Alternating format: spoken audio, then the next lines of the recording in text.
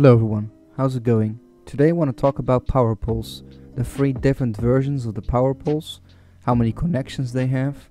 I want to talk about the graphs and how you can read them, and I want to talk about power efficiency and how you can tell if your factory is running on efficient power.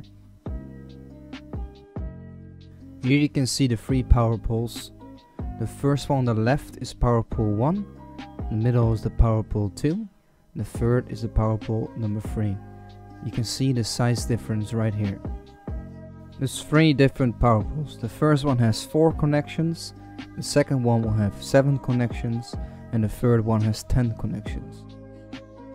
Once the power pole is connected with a couple machines, you can see a graph. This graph will show you the power incoming and the power outgoing towards your machines. So there's electrical machines that produce power, which will add power to the graph, and there's machines that will use power. You can see the difference in this graph. There's 4 lines. There is a production line, which means the power you're producing with your power machines, like coal generators, fuel generators, and etc.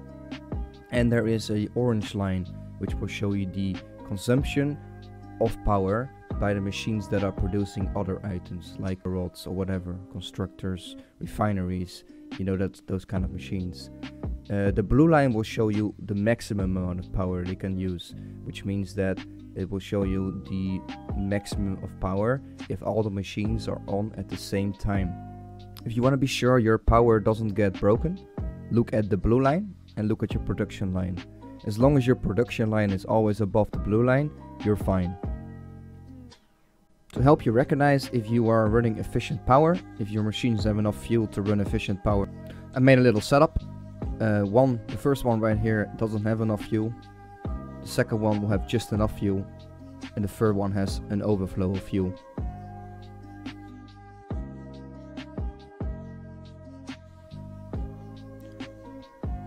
Right here I'm going to show you each graph of each setup. The first one is the one that doesn't have enough fuel. So looking at the graph, you can recognize that the production line is going up and down, which means that one of the machines that are producing power is not getting enough fuel and can't deliver the maximum amount of power.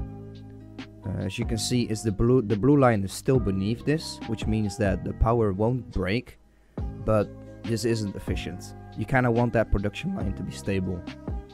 As you can see here, it requires fuel, and sometimes it gets it just in time, but then sometimes, like right here, it doesn't.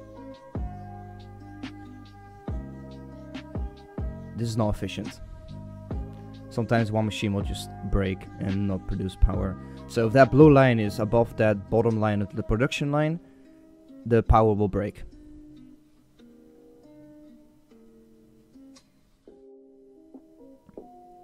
For the second setup, this setup has enough fuel. As you can see, the production line is stable. It's one line on 225 megawatts. So you always know how much power you have, and it will always stay there if you make sure it has enough fuel. As you can see here, it has fuel. It has it before it runs out. So this one is stable. This one just has enough fuel. This won't break as long as the blue and orange line are beneath this stable production line. And then the third setup has an overflow of fuel. Looking at the graph, you can't really see a difference between just enough or an overflow, but if you look into the machines, you can see they're full. They have 100 coal each, which is the maximum, and they're not going down. This means you can actually add another coal generator because you have enough coal to get another one going.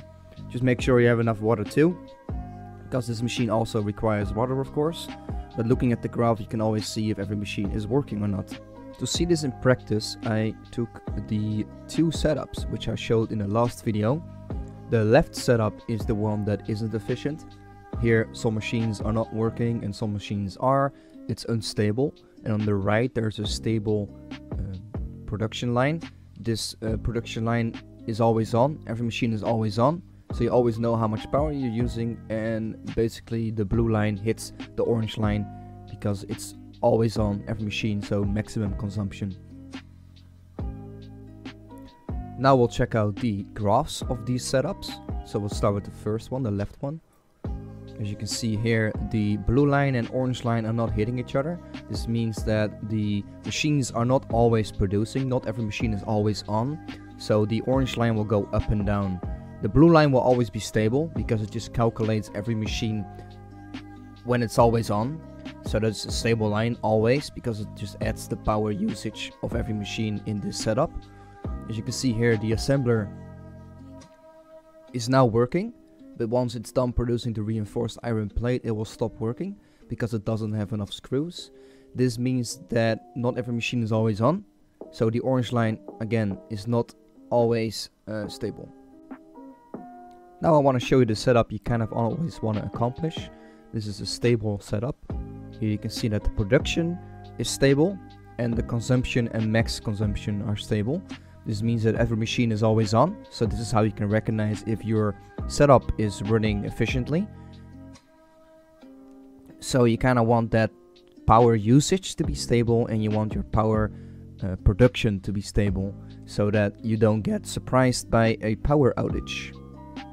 As you can see here, the assembler is getting enough items to make reinforced iron plates, and it will just keep going. The number efficiently is not 100% yet because it takes a minute, but looking at the items on the left, you can see that it has enough to keep producing. The same is for every other machine here. So this is a stable setup, and this is how you can recognize it in the graph. It took me a while to find a good way explaining this graph. It might be easy for a lot of people, but for some people it's a little bit hard. It was hard for me in the beginning to recognize the graph and how to read it. But it can be very handy to know how much power you're using and how much power you're producing, and where to fix things, you know. Sometimes you don't know why some power outages are happening, and you just keep struggling with it. This takes time and you can't produce. So I hope I helped you guys with this tutorial. I hope it was all clear. If not, make sure to leave a comment, leave a question there, and I can try to answer it. And if you want to say something else, make sure to leave a comment as well. This last part was a little bit of a sneak peek for a build I'm building. This will take me some more time, but eventually there will be a video showcasing this build. It's a big ass train station, so I think maybe you will be interested. I want to thank you guys for watching.